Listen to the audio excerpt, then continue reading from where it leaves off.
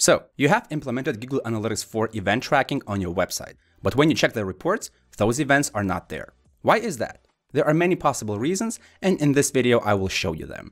Also, if none of these tips help, then take a look below the video. You will find more information there.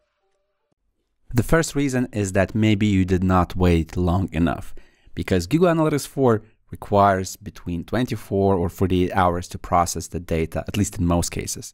That's what they say in their documentation as well. So if you have sent, let's say, an event several hours ago, that will still not be displayed in the reports. So check the reports next day, or if that doesn't work, check after one more day. And if after that you don't see the data, then the problem is probably something else.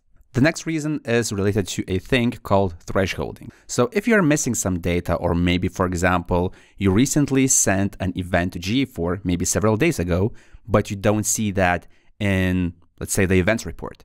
In that case, you should take a look at the top of the report where you're looking at. And if you see this orange exclamation mark, click it and check if thresholding is applied. If you see this warning, then that's probably the reason why you are missing some part of the data.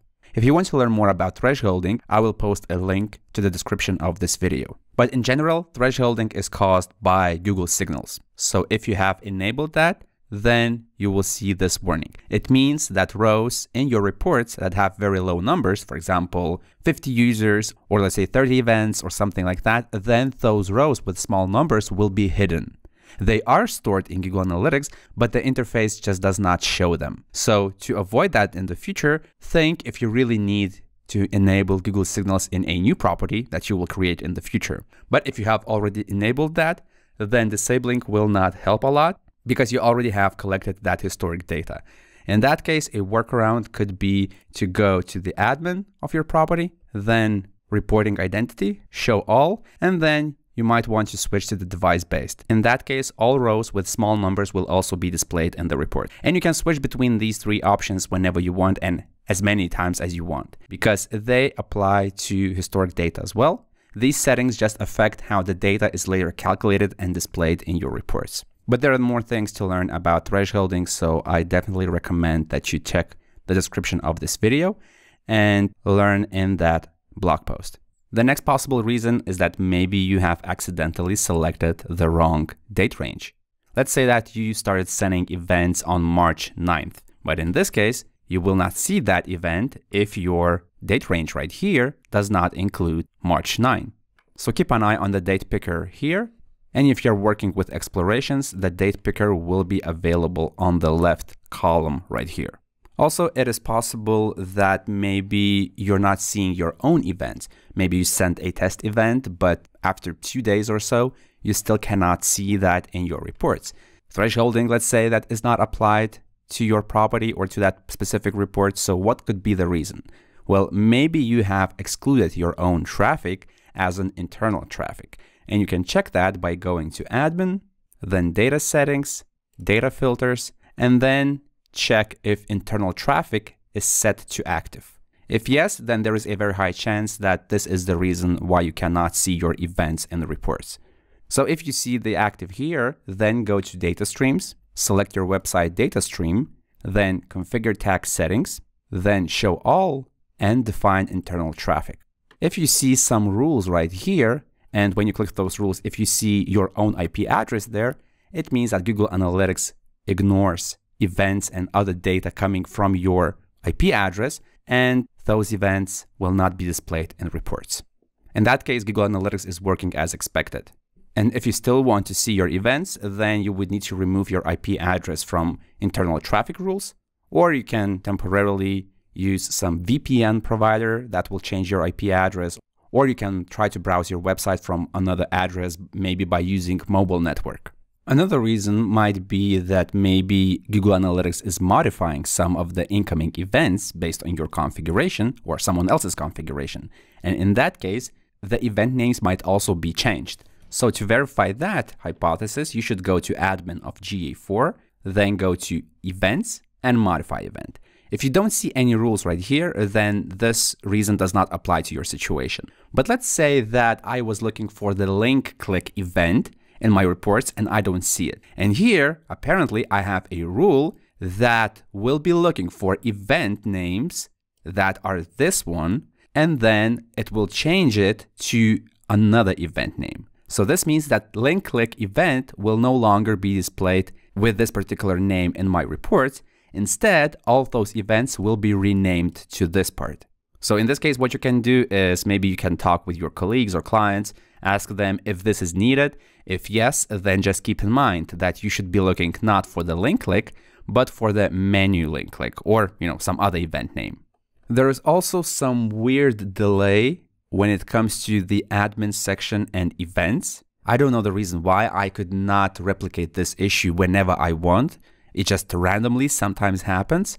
So for some reason, sometimes certain events, they are not displayed here, and that might happen for days. And then eventually, again, randomly, it might one day appear here. But in general, I would say that you can ignore this list. Instead, if you want to check what kind of events have you tracked, you can go to Reports, then Engagement and Events, because usually this list shows the more recent data. At least that's what I've noticed. Now, if you're wondering, well, how are you going to mark events as conversions if you don't see certain events in the admin panel? Because usually that's where people mark events as conversions. Well, that is not a problem because you can go to Conversions, click New Conversion Event, and you can enter that event that you want to mark as a conversion right here. The next reason might be just a human mistake. So let's say that you are looking at this particular property and you don't see data coming in, you don't see events.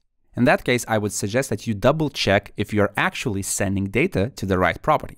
For example, here in Google Tag Manager, I have installed Google Analytics 4, and this is the measurement ID that I am using. So double check if this is the same measurement ID that is used by the property. You can do that by going to, once again, Admin, then in the property column, you can select Data Streams, select your website data stream, and then check if this measurement ID matches this one. If yes, then probably you're not seeing data because of some other reason. All right, let's check another situation. Let's say that I want to take a look at what kind of parameters were sent together with the scroll event. In fact, I know what kind of parameters, but I just want to see how many times those particular parameters were sent. So here I am in the scroll event, and here I want to see those parameters, but not all of them will be available. I can see some of them here, but this shows data only from the last 30 minutes. What if I want to see the data from the last 24 hours? Well, here's the thing how event reports work at the moment. So if you're sending some custom parameters with an event and you want to see their data, you have to register them as custom dimensions. I will post a link below the video to a resource where I teach how to configure them. So if you're sending some parameters, remember, you have to register them as custom dimensions if you want to see them in GA4 interface and reports. Also, custom dimensions will become available as these little cards, like mini reports, right here in the event page as well.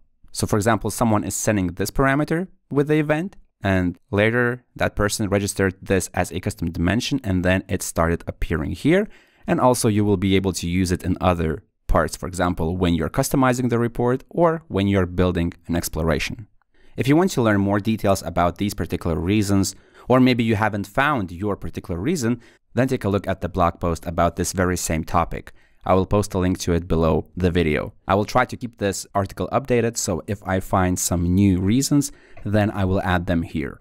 And these were the main reasons why your events are not showing up in Google Analytics 4. If these tips did not help, then take a look below the video where you will find more information. If you found this video useful, hit the thumbs up button below the video. That will help me understand what videos do you like and what should I create in the future. Also, if you want to learn more about Google Tag Manager or Google Analytics 4, then consider subscribing to this channel. My name is Julius, this is Analytics Mania, and I'll see you in the next video.